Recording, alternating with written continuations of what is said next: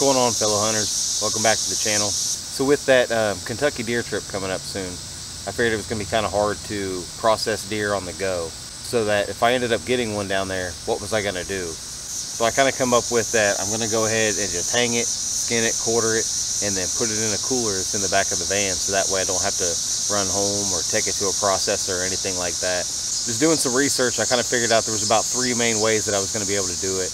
There's a mount that you can stick on the side of a tree, and then there's one that you can attach to like a hitch, and then there's also stuff like this, like a tripod game hoist. So this one is from HME, and it's a tripod game hoist with a 400-pound weight limit.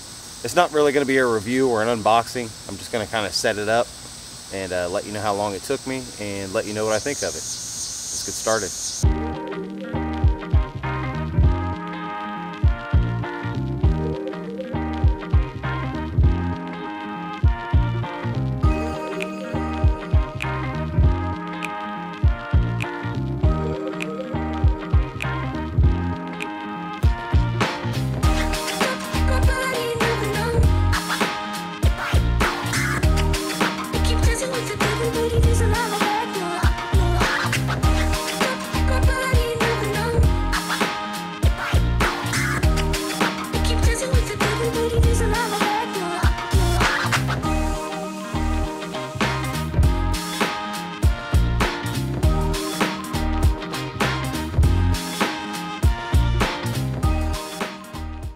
So this thing ended up turning out to be a lot taller than I expected. It says 8 foot tall. I can't even touch the gambrel from right here.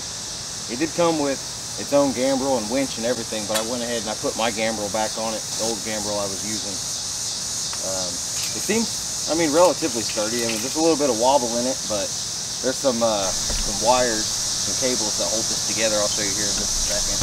And then it's got the utility tray. I mean, all in all, it wasn't too bad to set up. I think it only took me about 20 minutes.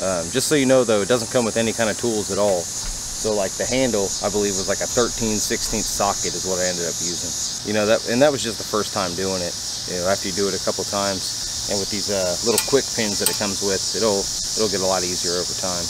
Thanks for coming outside with me while I assemble this new deer hoist that I've got. Hopefully, we'll put it to some good use in Kentucky coming up here in a couple weeks. Remember, don't forget to like, comment, subscribe, and hit that notification bell so you never miss a video.